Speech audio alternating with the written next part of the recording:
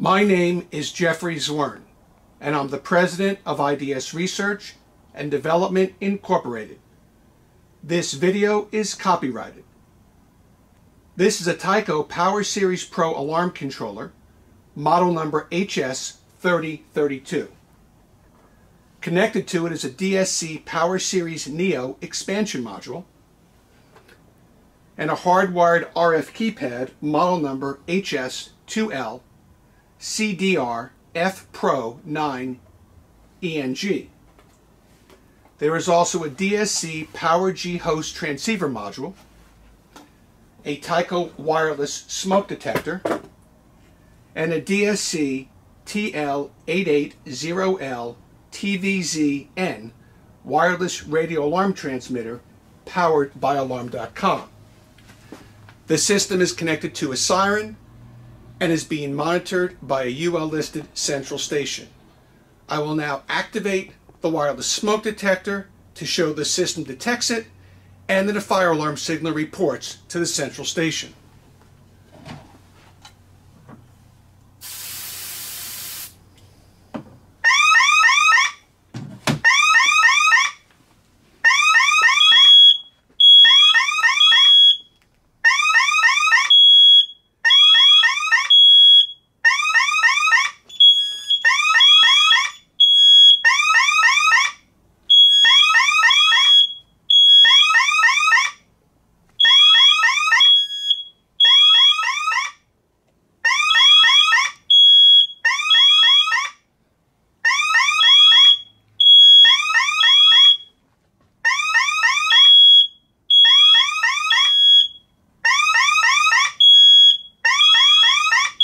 As you can see, the central station has received an alarm signal.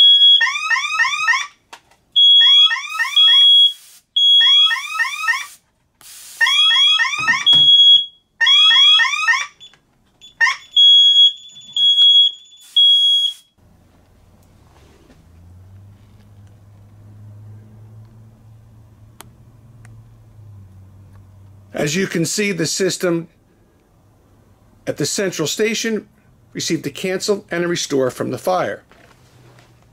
I am now going to perform a burn test on the core bus of this Power Series Pro HS3032 control panel. The system has a Siren and is being monitored by a UL listed central station.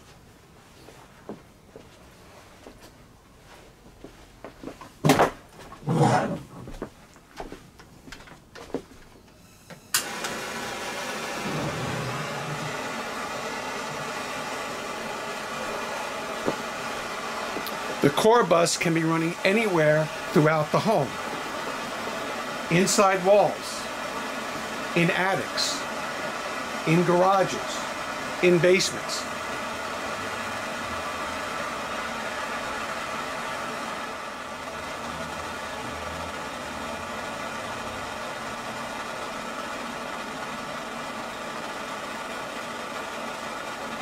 The core bus has been shorted.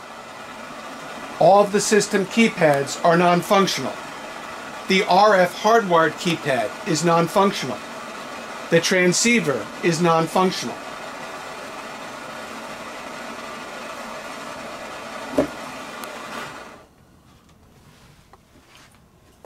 Now I'm going to look and see what the central station received as a result of the core bus being shorted.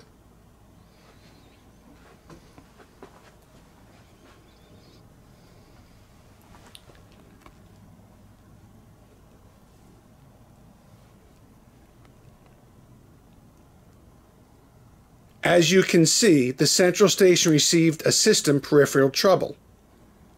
No indication that a fire emergency is occurring in the home, and the fire department will not be notified.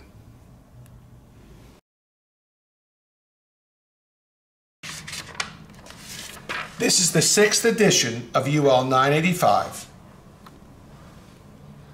which the DSC Control Panel represents to comply with. Under section 41.3.1.3, it states, short circuit or open circuit single faults in the non-fire equipment or in the wiring between the non-fire equipment and the fire alarm system shall not impede or impair the monitoring for integrity of the fire alarm system, nor impede or impair any fire alarm signal transmissions or operations. Under 41.3.1.4 it states, single ground faults which impede or impair the monitoring for integrity of the fire alarm system or impede or impair any fire alarm supervisory or trouble signal transmissions or operations shall be reported at the household fire alarm system user interface per the requirements of 44.2, whether they occur in the fire alarm equipment, non-fire alarm equipment, or wiring. The term user interface is a remote system keypad. This control panel does not comply with these provisions of UL 985. This is an NFPA 72 code matrix from the 2002 edition of NFPA 72 to the 2019 edition of NFPA 72. While some of the sections have changed over the years, the reference is still the same. Faults in other systems or components shall not affect the operation of the fire alarm system. My video demonstrates that this Power Series Pro control panel, the HS3032, does not comply with this provision of NFPA 72. Further, in NFPA 72, it states, where common wiring is employed for a combination system, the equipment for other than the fire alarm system shall be connected to the common wiring of the system so that short circuits, open circuits, grounds, or any fault in this equipment or interconnection between this equipment and the fire alarm system wiring does not interfere with the supervision of the fire alarm system or prevent alarm or trouble signal operation. This DSC control panel does not comply with this provision of NFPA 72. In response to a LinkedIn post on November 24, 2020, entitled DSC Confirms Fatal Defect in Fire Alarm, I received a letter from Johnson Controls on November 27, 2020. Here, DSC states that if the communication bus wiring were to be shorted, as in your video, where the communication bus wires are melted by a blowtorch, the panel would power down, without any indication on the keypad. While the statement about the blank keypad display is accurate, due to the keypad powering down in such a situation, the statement that the panel itself would power down is not accurate. It further states, these panels have a resettable fuse, PTC, that would trigger in the event of a communication bus wire shortage, allowing the main panel to remain powered up. If programmed, the panel would attempt to communicate the various faults and or troubles caused by the short to the central station. The panel would also retain the ability to sound wired siren bells that are connected directly to it. In addition, the integrated dialers and cellular communicators for these products are powered separately and, in the case of such a short, would remain powered and able to transmit events. In accordance with the plain language of UL 985 6th edition and NFPA 72, the keypads cannot power down. They must remain functional in order to provide the requirements set forth in both UL 985 6th edition and NFPA 72.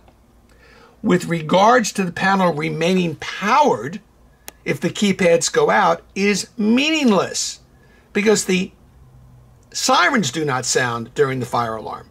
The keypads do not sound during the fire alarm, and the central station does not receive fire alarm signals so that the operators can immediately notify the fire department to respond to the fire emergency at the protected premises. Consistent with that is that Johnson Controls admits that all that's sent is faults and or troubles. A fault and or trouble condition is not a fire alarm signal. The sirens must sound throughout the house in temporal 3. The keypads must sound in the home, and the central station must receive fire alarm signals. Further, Johnson Controls states reviewed the test method used in your video linked to your post and have found that the test methodology does not properly follow UL 985 6th edition guidelines, and that the specific UL 985 6th edition sections referenced in the post and video are not being correctly interpreted. Additionally, the test setup in the video does not appear to have a method of communication, siren, or smoke detectors connect to the panel, further invalidating the test and claim results. My test regarding this letter proves that the control panel does not comply with the 6th edition of 985 or NFPA 72 standards. Regarding the interpretation of UL standards, goes back to the plain language of the standards. You read the section of the standards and then you test the control panel to see if it complies with those standards. Here, the control panel does not comply with the plain language of the 6th edition of UL 985 and NFPA 72. This letter was sent by Ms. Tasmin Pirani, the Vice President of Global Engineering and Intrusion, and referenced also Mr. Jason Breed.